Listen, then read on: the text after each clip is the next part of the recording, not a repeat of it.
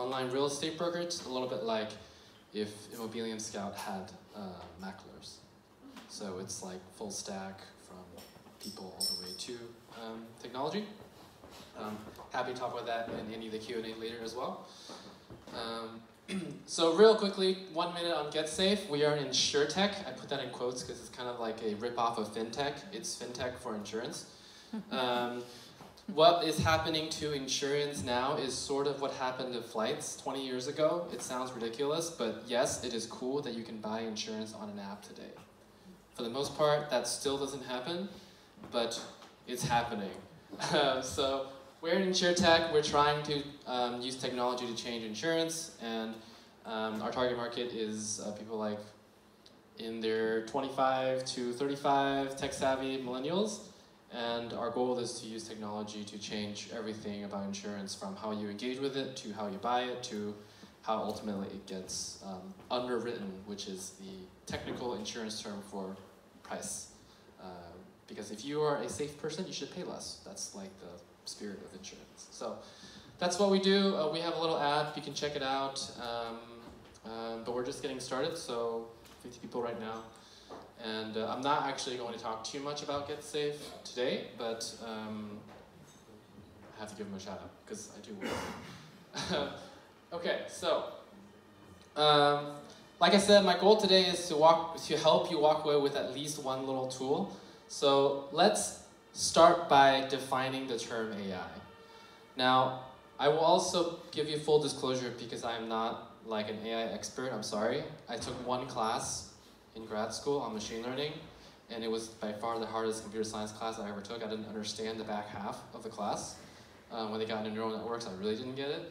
But I will actually argue that you don't have to know too much about AI to be a very effective PM or PO at using AI in your products.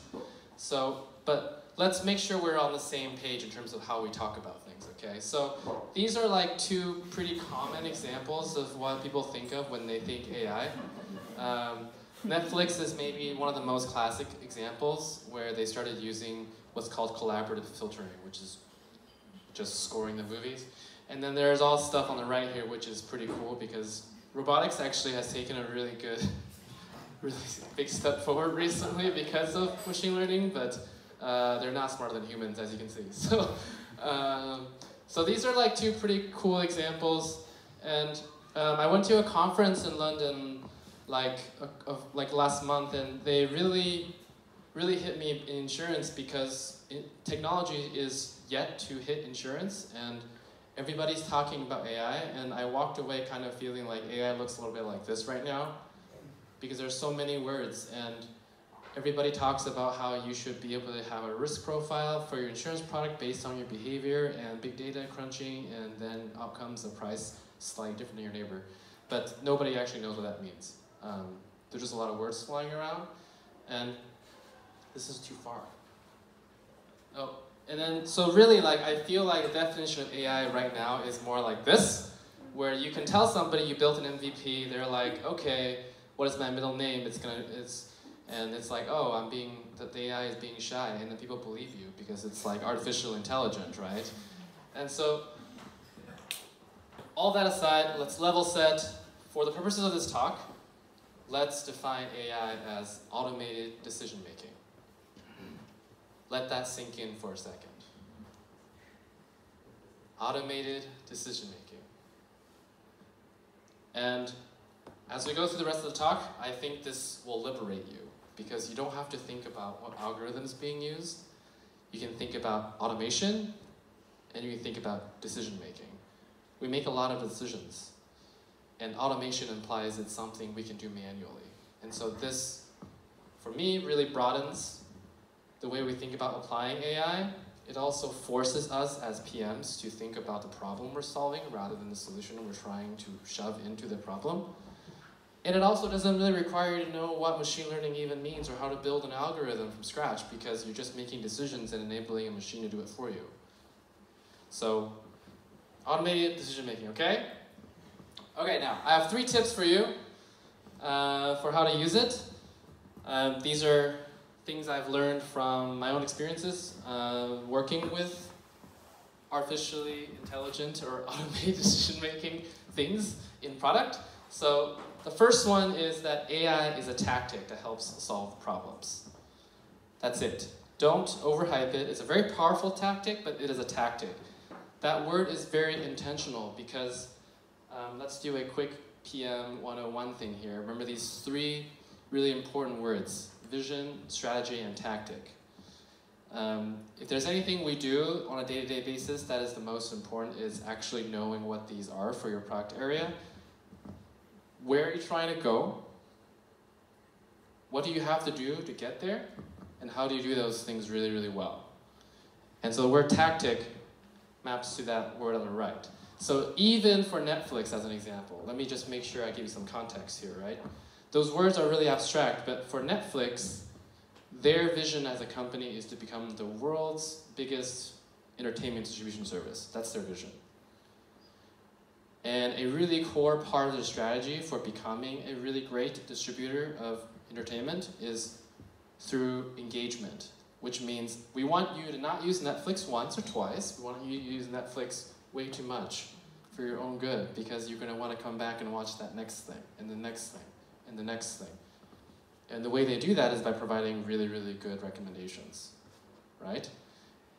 Now, how do you provide really good recommendations? You could, this is where it starts to become decision-making, right? Because for every single user, you're making the decision of the next time they launch the Netflix app, what shows up? How do you rank them? And so you start to see features like a rating system, thumbs up, thumbs down. It used to be 5 stars, 4 stars. Tracking on engagement so you can have feedback loop on your data. And then from the data, you can start to derive algorithms that predict what people like. And you can even do A/B tests on which cover photo is more likely to click on for every single movie. But all of AI is here. And our job as PMs is actually to define the vision and the strategy, and then the team builds the features. So my takeaway number 1 is please focus on the problem you're trying to solve. Define that really, really well. And if you happen to need AI to do that, to solve the problem, that's fine. But don't start with a premise of you have to use AI. Yeah? Make sense? Okay. Now, you might think Netflix is like this really cool company that's been around for a long time, so they must be really good at what they do. And it's kind of, but I want to make this really relatable because you can literally take this to your own product tomorrow and think about what decisions are being made and which one of those things can be made by a machine instead. And I've been working on how claims should look for the next generation of insurance. So here's like an example, I don't want to say pitch deck, but like a vision strategy roadmap might look like for an InsurTech's claim system, okay? So if I have the vision of creating the world's best claims experience, picture that. I never really thought, like, I wasn't like growing up thinking I'm gonna go work on insurance, but that's here. Nobody really thinks about that, but then now I'm working on insurance. Anyways, so my mission right now is to create the world's best insurance claims experience, as sexy as that sounds. And there are 3 pillars that I want to achieve to create the world's best claims experience. It has to be frictionless, fair, and fast. Pretty catchy, right? I think our CEO would actually buy this. Frictionless means easy to file a claim, easy to get status updates, easy to provide additional data when needed. Fair means claims that should be accepted get accepted and paid out, claims that are fraudulent don't. And fast means payouts occur within minutes, not days or months, and that teams that work on claims are very, very productive. And so top line, that's my vision. Each pillar here is a strategy within the vision to achieve it, right? So now, if we boil that down even further, we have still frictionless, fair, and fast as my strategic pillars, and now I have started to list out features I could build in support of those strategic pillars, right? And so frictionless, for example, 24/7 support. If I broke somebody's window at 1 a.m. in the morning, I should be able to take a picture and send that to my insurance company as part of beginning to file a claim. I shouldn't have to wait for somebody to wake up and go to work, so I can call them. Push notifications, managing in-app, voice, natural language processing. These are all features within insurance claims, and the message is they can differ in terms of how much data-driven how much AI ML is used. Or you can actually just hire 1,000 people in a call center somewhere and they would actually do this. It wouldn't be maybe the most scalable method, but at the end of the day, you're still making decisions, and there are a lot of decisions to be made by 1,000 people. So all this is to say, AI is one way to solve your problem. Don't start with that. End with it, okay? All right. Now, second thing, AI can augment humans rather than replace them. Coming from my Uber background, I have to show this video because it's just super cool to look at. Like, I watched this so many times preparing for this presentation, but it's just really cool to look at. This is the visualization tool that they've built to show you what a car sees when it's driving itself. Okay, so this is a compilation of all the sensors, cameras, and data that the machine sees to try to like make a turn, like a right turn there, okay? So why is it so hard to build an autonomous vehicle? Why do you think? Can't look around. Can't look around. Can't look over the shoulder. Can't look over the shoulder. I mean, there are a lot of unpredictable things that happen in traffic all the time. There are a lot of unpredictable things that happen in traffic all the time. Context? It's complex. It's extremely complex. Yes. Yes? Here's a question about morality. Morality, yes, that's a really good one. So let's break this down a little bit, because this is a really interesting narrative, because the slide before was how do you, was that AI can augment humans and make us better, give us superpowers, and not necessarily replace us. But of course, like Uber has to answer the question all the time of what happens to other drivers when your cars drive themselves. So let's unpack this a little bit. Within autonomous driving, there are 5 levels of automation that people talk about. So on the very left here is driver only. This is just like a normal car that's basically not automated, if you will. And on the very right, you have fully automated, which is like what you see in movies. So cars just drive themselves, and you don't have to think about it at all, right? And it has kind of, this graphic specifically has today here, but I don't actually agree with that. But we have levels 2 and 3, which is certain features that a car does, it does for you. So things like emergency braking when it senses the car in front of you is getting close really, really fast. It has things like if you start to veer off to the lane next to you and there's a car there, it corrects for you, right? So the idea is that the progression goes from the car is just you drive it to it starts to help you drive, and it starts to help you more. And then at some point, this tipping point, which is now all of a sudden cars handle all functions and the driver is intervening. So between 3 and 4 is when the driving primarily switches from the driver to the human to the car itself. Now, the thing that I want to emphasize is that there are actually a lot of things about cars these days that use artificial intelligence that help humans become better drivers. Like, there are things that you can build, for example, to sound an alarm when it looks like you're falling asleep, for example. Or these sensors that help you react to emergency situations better. Cars that can detect collisions and call the police for you. And the narrative, I think, has gotten lost a little bit because we all talk about autonomous driving in terms of the thing on the very, very right, which is that cars just drive themselves, even though we're probably like a decade away from that being mainstream, at least. And artificial intelligence actually can help us become safer in the interim. And even if you do get to the level 5 fully autonomous cars, the ethics question is very important, right? Because in this situation, let's say you're like approaching an intersection, there's some dogs and cats that just run out in the middle of the road. And the car sees, I can either swerve off and save the car, the dogs and the cats, but then like risk killing my passengers, or I can run the dogs and the cats over. And in a fully autonomous vehicle, somebody had to code that and say, yeah, actually in this situation you do X. And like, I don't even think a human can make that decision. I think that's really, really hard. So how do you expect a machine to make that decision? So what I'm trying to say is, humans and machines actually are very good at different things, and that humans do not have to be replaced by machines. So what kind of things are machines good at? What kind of things can you take from your day-to-day job and wonder if a machine can make these decisions for you? Here's kind of some things that a machine, problems that a machine would be more likely to be good at. So for example, access to well-structured, high-quality, machine-readable data, high volume and frequency of occurrences, so you can have a lot of instances of the same thing for it to learn over, when data about the past actually predicts the future. I'd be curious to see if anybody can write an algorithm to predict the next digit of pi based on the previous. I think it's not doable because it doesn't predict itself, right? So you can have like millions of digits of pi, but it still doesn't predict itself. Well-defined notions of success and failure, it needs to know what good and bad looks like so that it can adapt to it. And minimal judgment is required, so ethics questions, for example, really, really hard for machines. What this adds up to is that machines need a lot of structure, and it needs humans to give it structure for it to operate it. On the right here, how many people have heard of the Music Genome Project? Really? How many of you heard Pandora? Pandora Music Service. Yeah.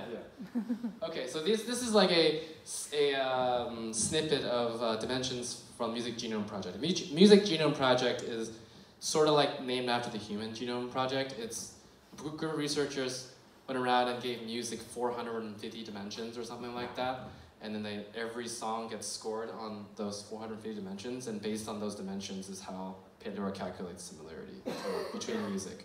And so it has things like level of vibrato and lead vocal sound, nasal, lead vocal sound, thickness, prominence of percussion, prominence of horn section. So even something as subjective as music first got turned into this like very, very structured 0 to 10, 400 dimensions before it could be consumed by a machine. Okay, so this is the difference between this is the kind of preparedness you have to have in order for a machine to solve problems for you. And there are just a lot of examples where humans and machines actually work together to create the best thing. It's not one replacing the other at all, right? This is sort of at a high level how the Pandora music engine works. You'll notice the two most important inputs into the algorithm are actually human feedback. So this is whether people thumbs up or thumbs down a particular set of songs, and that's the Music Genome Project categorizations. And all the machine does is put the things together and then spit out a list of songs for each person, right? So, put another way, here is a framework that I use quite a bit in terms of how to identify where to use machines to give humans superpowers. So, on the X dimension, if you think about the value add of what decisions you want machines to do, and you map them out on this grid. On the x-axis you have from routine to really nuanced, and on the x-axis you have informational to action.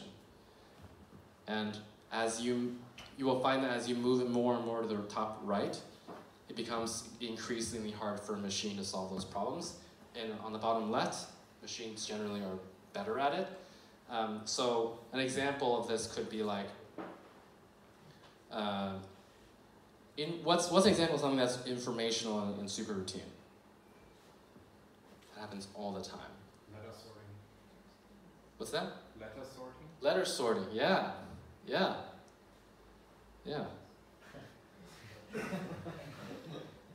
Well, computer vision is hard, but yeah. Netflix recommendations, I would actually say, sits here because it's doing, it's using data, it's computing something, it's telling you something. It's not actually doing anything yet. Maybe like calculating a route, like on maps. Calculating a route on maps, yeah.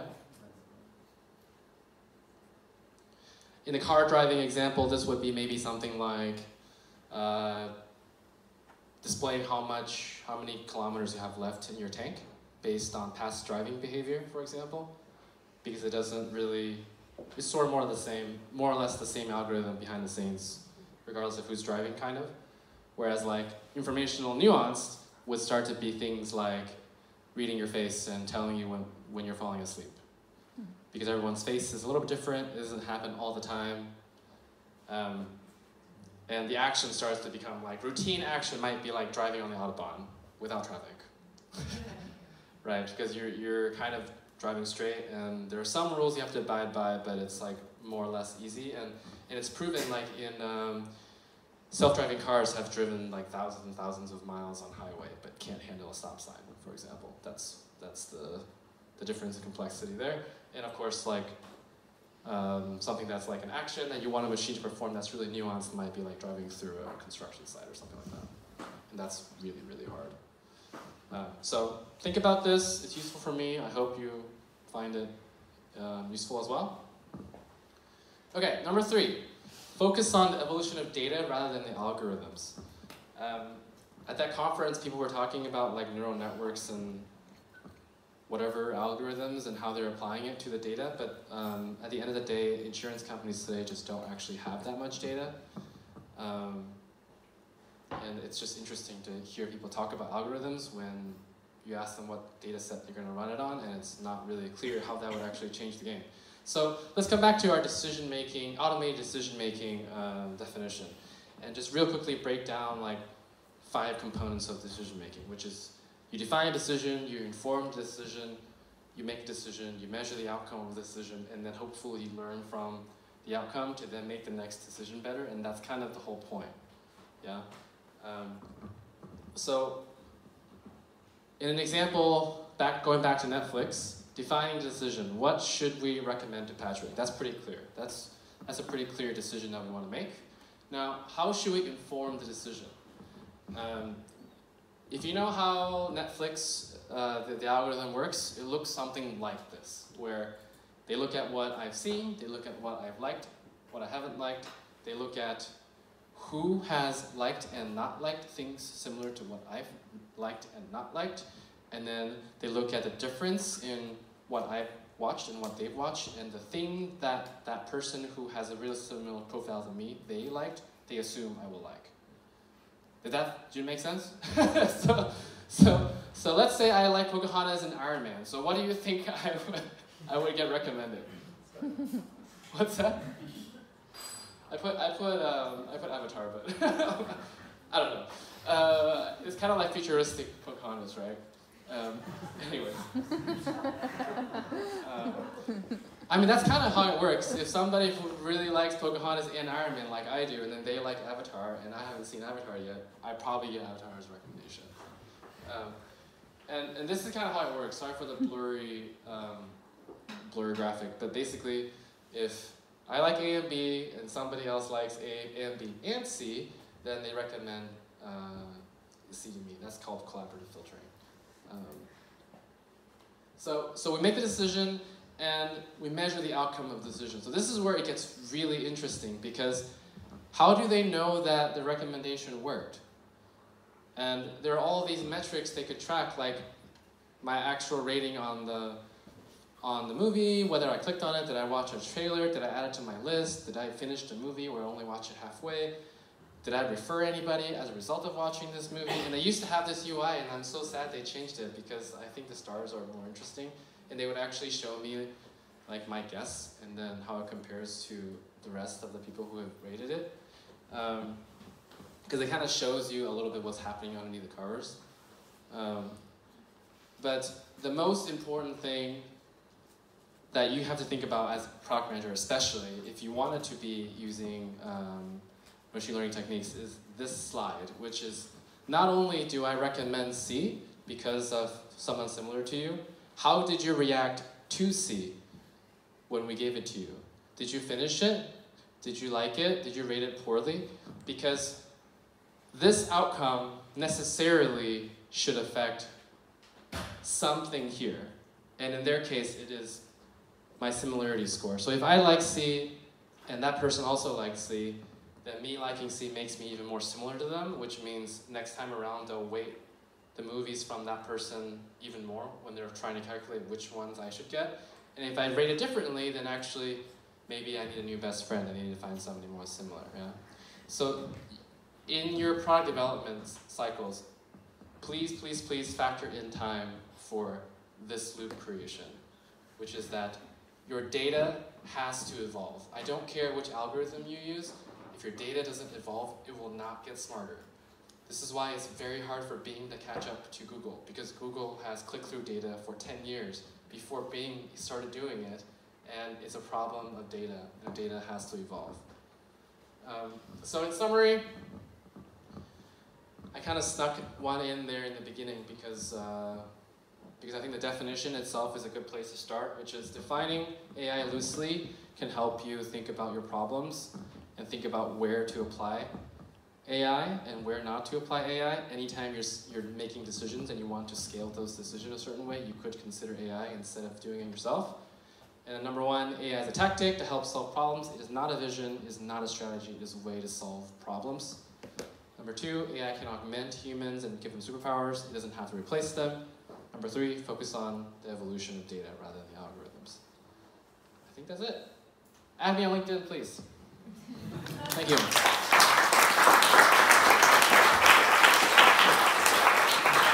Thank you, Patric. That's loud. Thank you so much. Questions? Cool. Lots of fun. Start here. All right, so I understand you guys are a startup and you need training data that you don't have. How do you currently make sure that your products, AI products, are any good? Any good specifically in terms of artificial intelligence or in general? Yeah, in general. Or maybe you can describe your first use case and how you make sure that you have training data for it. Of AI? Yeah. Yeah, I mean, there's a reason why I define it loosely is because I think a strict machine learning engineer would say we're not really doing AI yet. We have lots and lots of decision trees. And to be fair, decision tree was the first thing I learned in my machine learning class. It is automating decisions. And as long as the tree evolves over time, it's AI.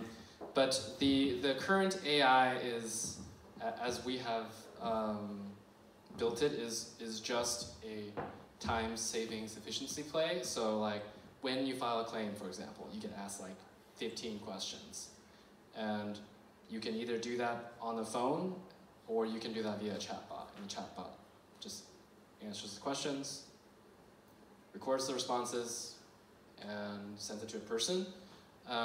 We're starting to get some really interesting stuff there though, where you can, for example, you can pretty accurately predict fraud by looking at the pixel density of like documents people upload, because your phone camera has a very different distribution of pixels than like a PNG off of Google. So there's, right now it's all for us about data collection, and it'll be really interesting down the road because in 10 years, how you interact with like a carousel of photos in an app is going to, in some ways, decide how much you should be charged for your insurance policy, because it's behavioral data that gets captured and becomes a part of your risk profile. That is years and years away. I don't think I even answered your question, but you said you don't have the data, so you're not building any. We're collecting data. But I mean, the pitch at like conferences is we're doing AI, and you know, it's a PR play. I mean, these people are trying to sound cool, and we have to sound just as cool. Hi.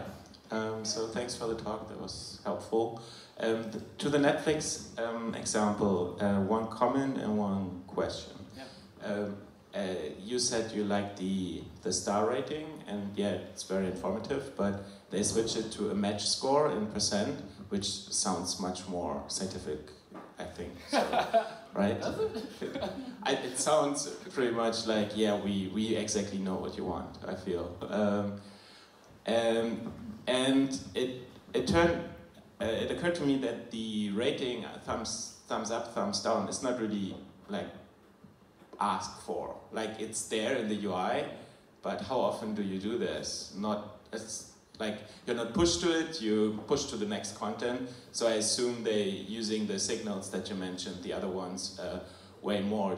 Do you have any opinion on why, or if that's better anyway, or something like that? I mean, I didn't work there, so I don't know this exactly, but my guess is they did an A/B experiment where half of the people got stars and half the people got thumbs up, thumbs down, and they got like more responses to thumbs up and thumbs down because it's simpler, and decided that the trade-off of the data is volume is worth more than the granularity of the responses. That's my guess. So sorry, my question was different. Yeah. Even the thumbs rating is not even asked for in the sense that they, at the end of the movie, they ask you, please rate it, Yeah. but instead it's like an icing on the cake, and they use more the implicit data in terms, it seems to me, like which things did you click on, did you finish it, and so on. Do you have any idea on if that's useful more anyway, to use these kinds of implicit signals?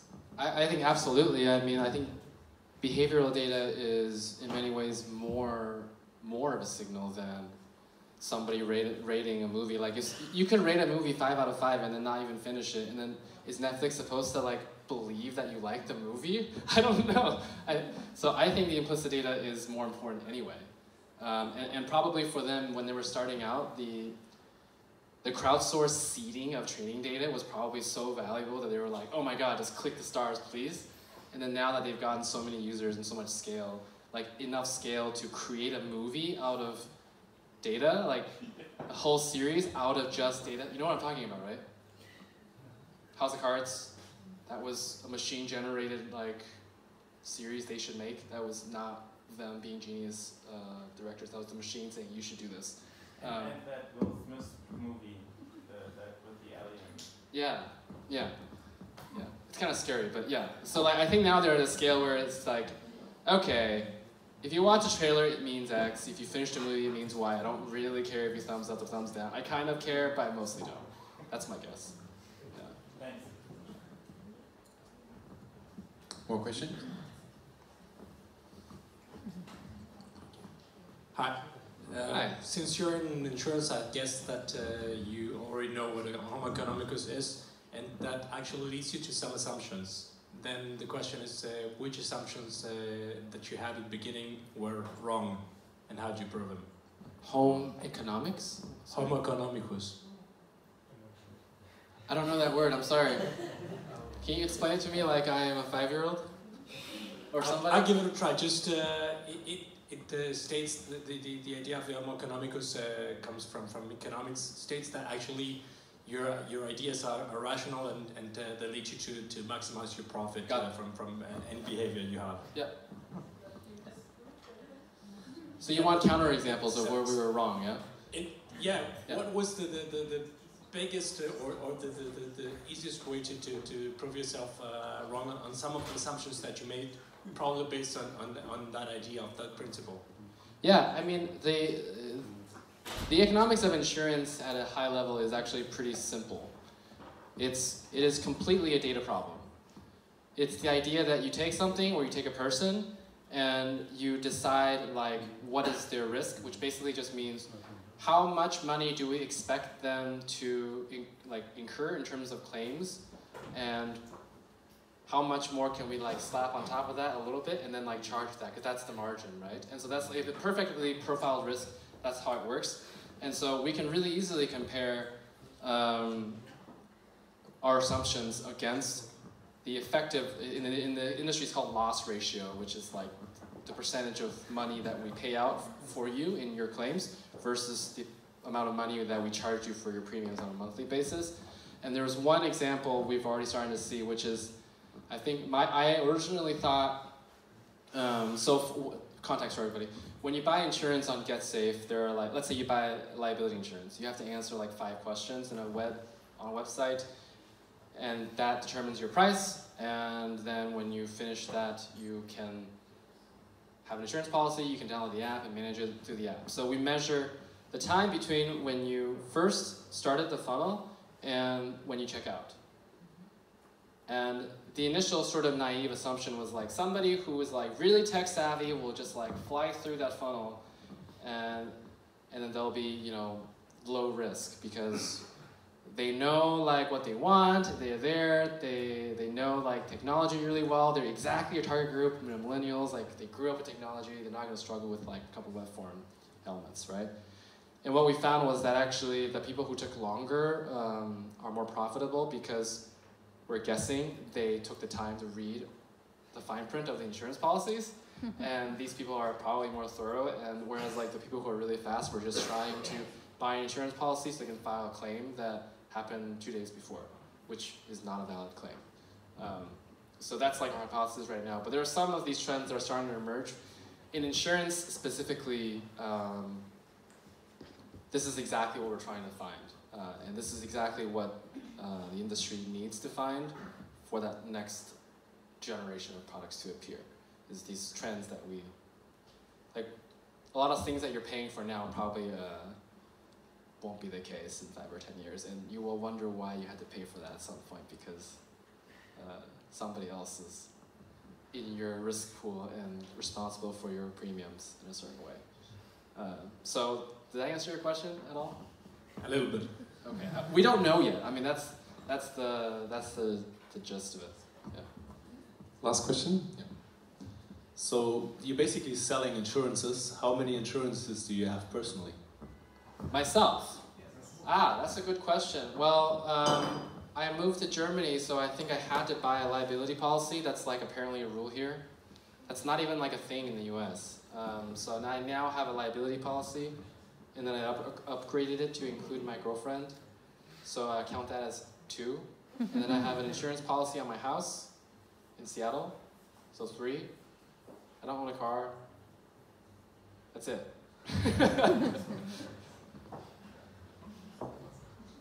Cool.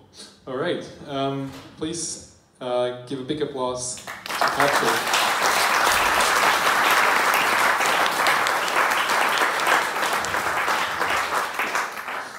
All right. I think that's it for like speaker-wise for today. We'll still have time to stick around. We put on some music. There's still drinks. There's still cold pizza. If you're too warm, maybe we get some fresh air in, and you're still happy to stay around. And yeah, thanks everyone for coming, and hope to see you next time. Thank you.